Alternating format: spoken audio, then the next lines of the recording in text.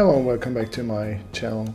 Today I'd like to show you my camera dolly I've built out of a spare piece of aluminium extrusion I got from another project. This is using old inline skate wheels, some M5 hardware, T-nuts, M5 bolts and a camera ball head I bought off Amazon.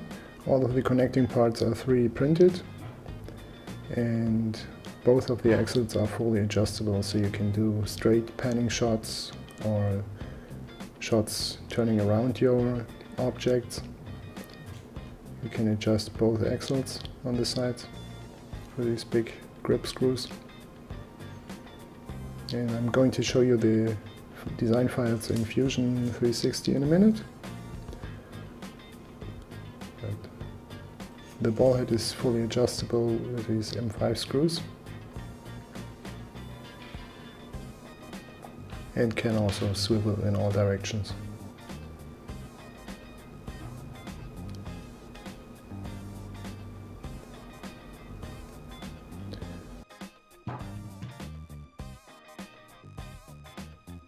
For mounting the camera plates, I've included 2 camera plates in the design files. You need T-nuts, M5 bolts, I've used countersunk screws, and 1/4 inch camera bolt or 3/8 camera bolt.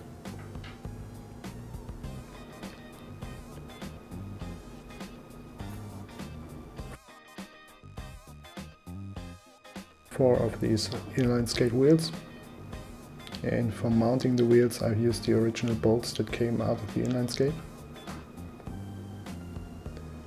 So this is the aluminium vslot extrusion in Fusion 360. I've used a spare piece of around 50 centimeters. Doesn't really matter, I think 30 would be enough.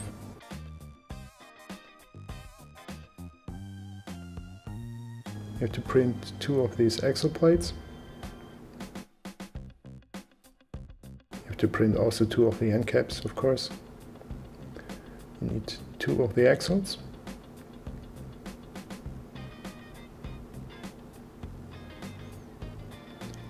Print 2 of the grip screws.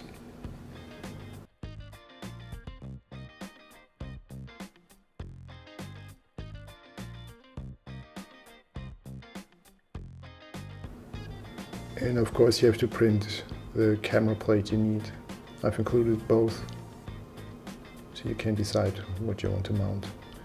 The 1/4 inch one is perfect for attaching the camera directly, and the other one is good for attaching the ball head.